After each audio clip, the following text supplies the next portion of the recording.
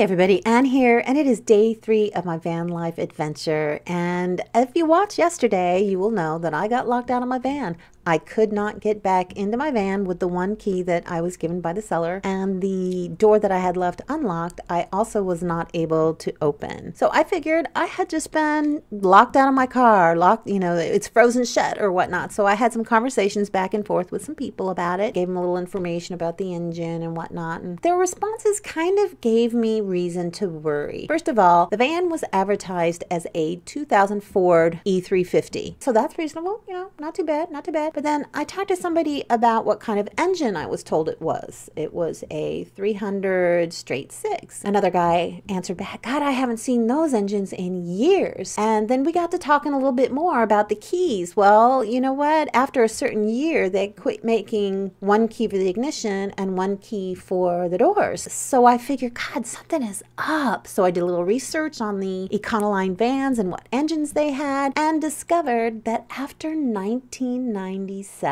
they quit putting those kinds of engines in the Ford Econoline vans after 1997. Something just didn't sound right. Well, how could I have a 2000 Ford E350 with a 300 i6 in it when they stopped making them after 1997? So I thought, holy shit. I went and got my registration. I looked at my title, and lo and behold, it's a 1996, which is fine. I don't care.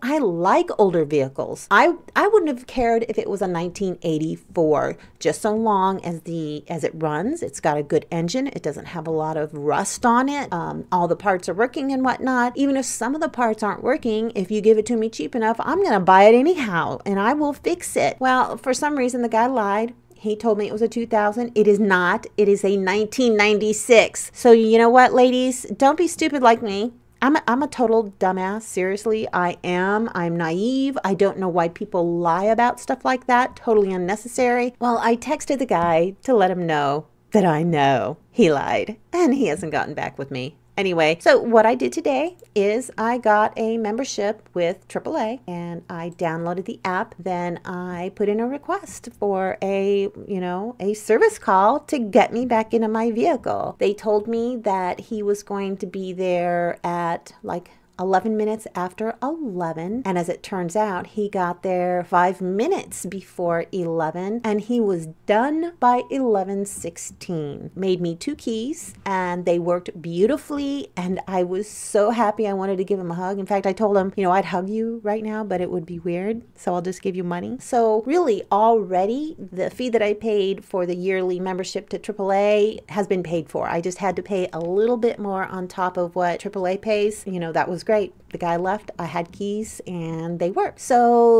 let's take a look and see if the key actually works. All right, day 3 van life. Had to call a locksmith. They made me some keys. Let's see if they work. Ah, they do. All right, let's see if I can get up into this beast. This is not going to be too graceful. Oh. Told ya. This van sits pretty high. So let's see if the key that they made opens the door and starts the engine. Oh, yes. Oh, yeah. Oh, my goodness, it does. I was a little worried when I first started that up because it didn't sound like it was idling very good. But anyhow, it's idling fine now. Here's what it looks like from here. All right, check out this ceiling. Dear God Almighty, that is bad. I'm going to have to rip it all out. But look at all the room. You know what? Even though some of this has not been all that great, I don't like being lied to. It's all right. The floor is absolutely atrocious. I have a feeling I'm going to have to get rid of all of this carpeting. But yeah, those seats, I've already tested them. They come right out. They come out very easy. So this is it. My ugly, dirty van. But at least I can get into it. And yeah, I'm so happy.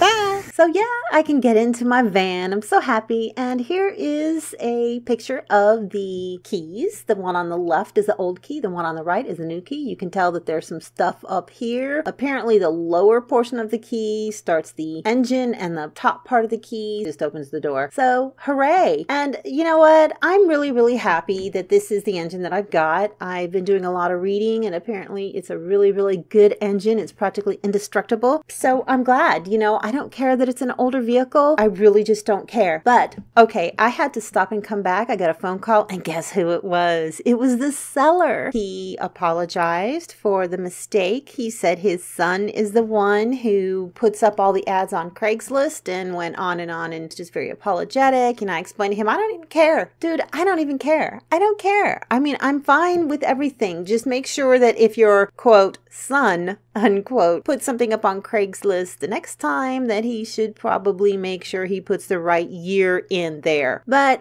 you know, he's very apologetic. I don't care. I don't care if he's still lying to me. I just assume that everybody's lying to me now, basically, because they just do. People can lie to me easy. They can look me straight in the face and tell me a big fat lie and I will believe them. I don't know that that will ever change about me. Anyhow, that's all I got for you guys. I'm really excited to get going on working on this van and you all have a good one.